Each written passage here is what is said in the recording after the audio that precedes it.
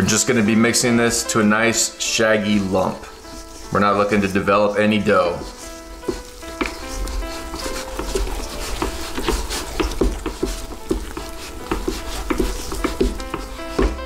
I'm just gonna spread out my starter and begin mixing.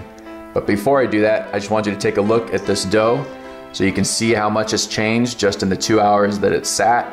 Remember, this is without any additional mixing. Not bad. All right, so we're gonna spread this out. I like to dimple it in just to get it a little bit more worked into the matrix of the dough.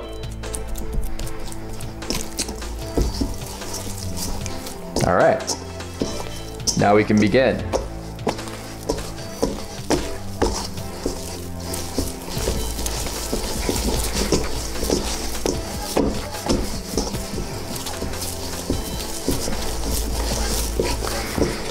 Once I get everything fairly incorporated, I begin this scooping mixing method. And this mimics the action of a diving arm mixer. I know it may not look like it's all that effective, but in reality, it's working the entire batch of dough, and it'll start to incorporate air with each one of these slaps. It incorporates air into the dough, and you can get a very nice extensible dough with this mixing method. It's clean, it's easy, it's gentle on the dough. It's not loud and obnoxious like slap and fold, doesn't fling dough all over the place. It's very relaxing, enjoyable.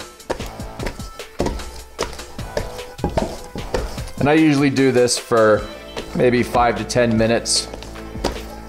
Then I'll take a break, let it sit for another 10, 15 minutes, and come back for another 5 minutes of mixing at the end. So really you're only looking at 10 to 15 actual minutes of mix time. The whole process takes me about a half an hour. If I'm in a rush, I just skip it. 10 minutes, and then I'm done.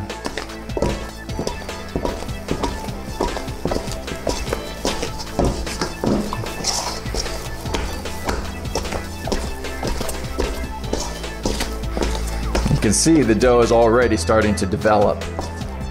It feels nice in my hands. You can see it's a very wet dough. And people are intimidated by wet doughs, especially when it comes to hand mixing. As you can see, it couldn't be easier. All right, it's been about 5 minutes or so. You can hear the sound that the dough is making as I mix it.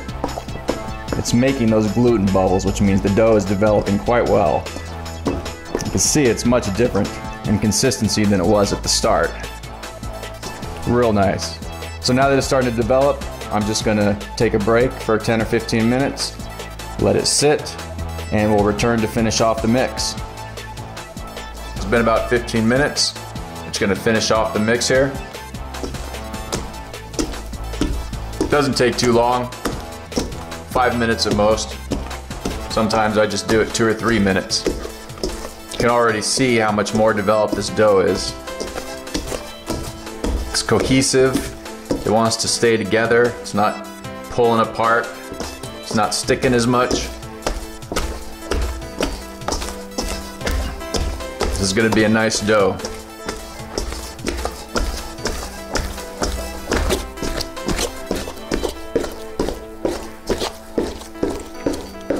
All right, I think this is good enough. Just gonna gather it up and put it into a clean bowl for proofing.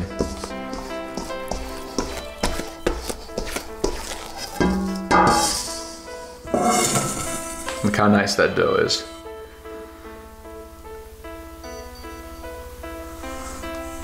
Now I just want to take a second to talk about folds. In this video, you're gonna see me give the dough a lot of folds. It's not vital. Give it as many folds or as few folds as you want. Don't let it run your day. You're still gonna get good bread.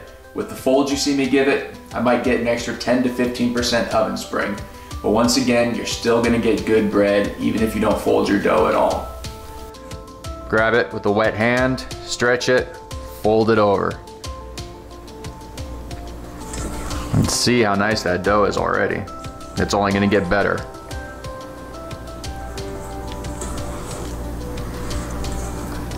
And just tighten it up.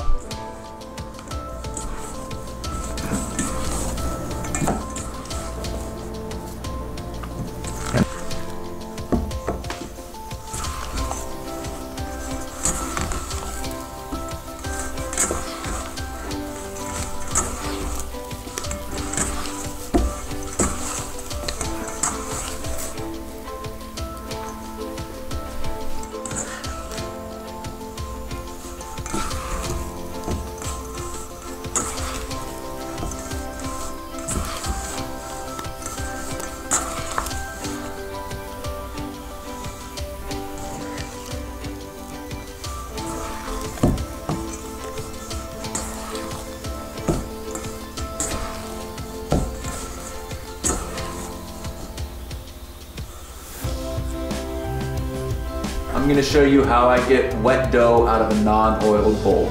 No flour, no problem. Wet hand, turn it just like you normally would. This helps release the dough from the sides of the bowl. Once it's released, it comes right out. With your wet hand still,